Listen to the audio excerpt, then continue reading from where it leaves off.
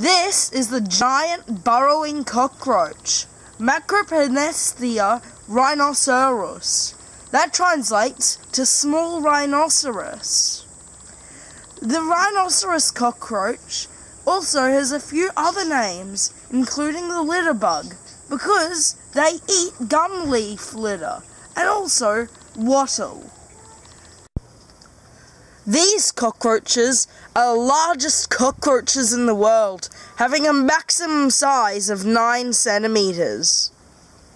These monstrous cockroaches can be found in North Queensland, along the coast. They like a humus, sandy substrate where they make their burrows. The female cockroach can stay in her burrow and release babies. The babies are not laid through an egg, but are rather released as tiny little nymphs. The female cockroach, like this one, will take care of the babies for up to a year before they are allowed to leave the burrow. The female cockroach will every night leave the burrow and get some leaves and cut them up for the baby. These cockroaches are the only cockroach that actually cares for their young and sits over them. The giant burrowing cockroach has large amounts of sexual dimorphism. Female cockroaches, like this one, have a rounded shovel-like head which they use for digging out and digging their 1 meter deep burrows. They also have powerful spiky legs which they use for kicking the substrate out behind them. The males have a more triangular shaped, protruding shovel-like head which they use for fighting other males over breeding rights, territory and food. This cockroach can weigh up to 30 grams. No wonder it will be a great meal for a predator animal.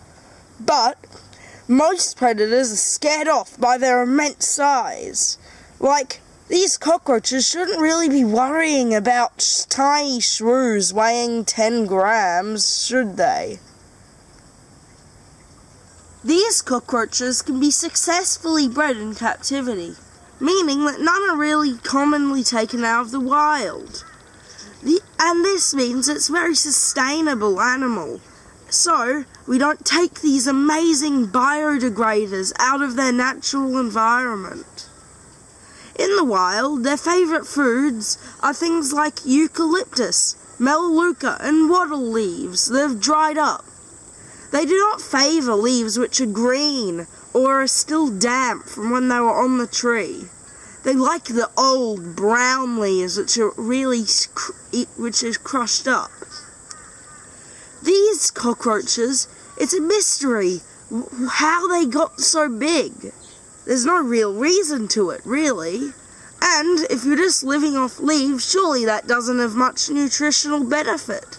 So, people are still puzzled over why they are so huge. A totally amazing creature.